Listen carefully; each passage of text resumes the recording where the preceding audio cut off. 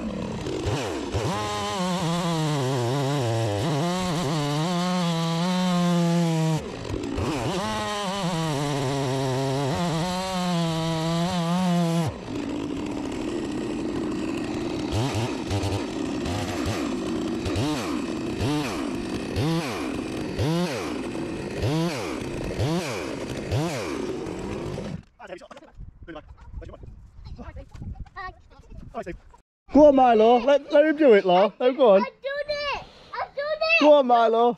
Good boy, Isaac. Look at Milo. He's just...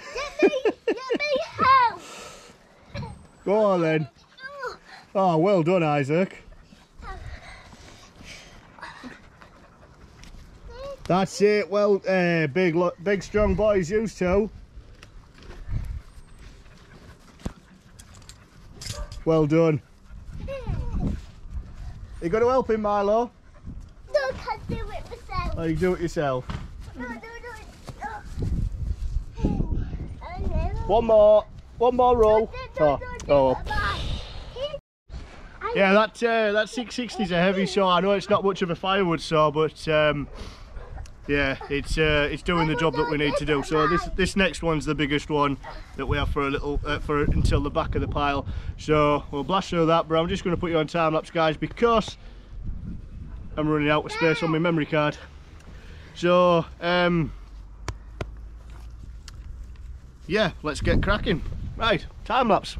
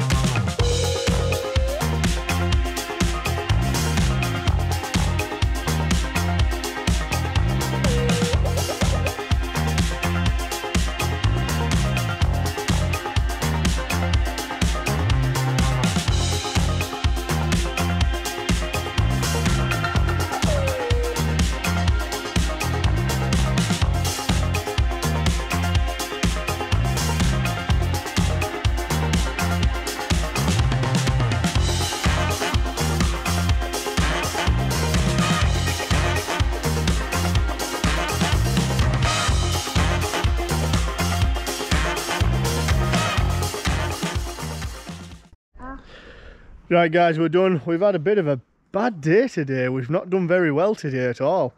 2 cages, that's all that's been done. Bit poor really. I was hoping that with Laura here that we could have at least bashed 3, 5 cages out. I'd have been happy with that. But no, we haven't. So we've got all these rounds here split still, cut up, so we just need to get them processed. But we've had the problem with the Kinetic splitter, guys. The Jansen FS35, no good, guys, no good. You know, I had that spare unit there I said I'd never use unless a catastrophic failure. Well, that kind of happened. For some reason, the when the rack's right out, it comes right out to about here, where you can see where it wears, and then this handle is obviously tucked back. You know, there's a mechanism in here and it takes it back, and what it was doing I need to tighten that up and all. Nearly lost it. What it was doing was, it was going crackers. So someone's going to ask me to do that again, aren't they? So yeah, not good. So I took it back, took it apart, had a look. Bits. There's bits missing. Right, there's parts broken inside there. So bearing has, one of the bearing races and everything, inner races is gone. Circlip has gone, has busted in a couple of places. So, and yeah, I just didn't like it, just didn't enjoy it. I didn't enjoy running it. It's not been happy today. So I've unfortunately had to put the other unit in. It's the brand new ones in, you can't see now, but it's inside there. Just didn't want to put it in until it was really needed. But if you think about it, I mean, it's been 6 years since that one's been in, with a few problems along the way, but hey, we can live with that. I phoned up a company in the UK called Stubbings Brothers, I think it's called. I'll leave a link to their website down below.